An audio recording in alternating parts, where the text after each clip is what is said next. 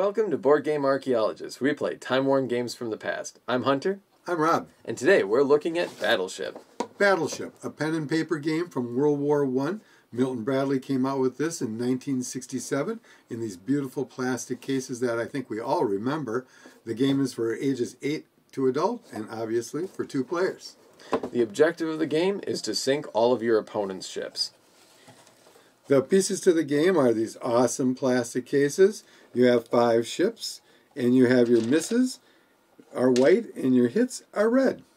Essentially what you have to do is you kind of go through this grid through A through J and 1 through 10, and you guess a singular spot, and this kind of goes back and forth between the red and blue player. So I'll go, is there a ship on C5? C5. And yes, he hit my battleship.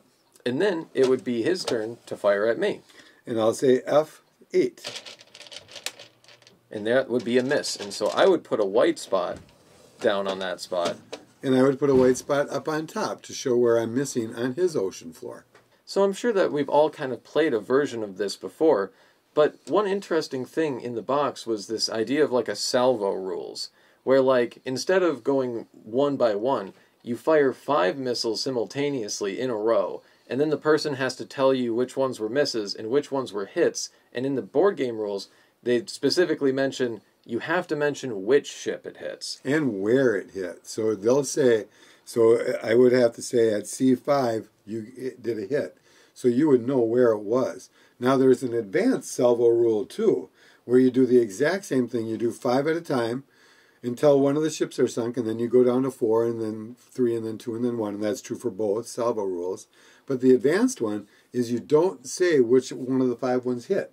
So you need a piece of paper and a pencil just to keep track on those 5 until you do more research to find out who hit and who missed. Yeah, and like which ones were misses, because you know if you have one A1 through E1, then like he can say that you've hit, but you don't actually know which one of those salvos hit. I'm honestly not sure I have enough white dots for that kind of rule game.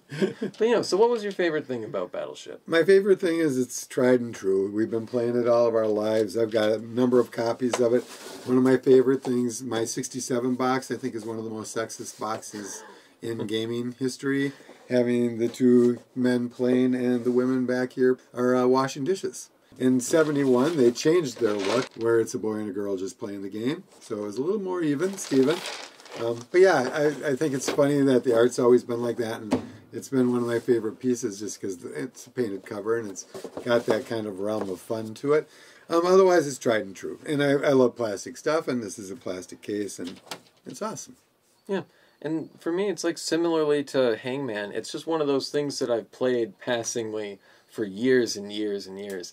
And again, yeah, tried and true, where I kind of have fun every single time. There's always something to have fun about it. And reading the rules gave us some new ideas with the salvo rules, which changed a lot of things to it. Yeah, and I never thought of something like that. Yeah.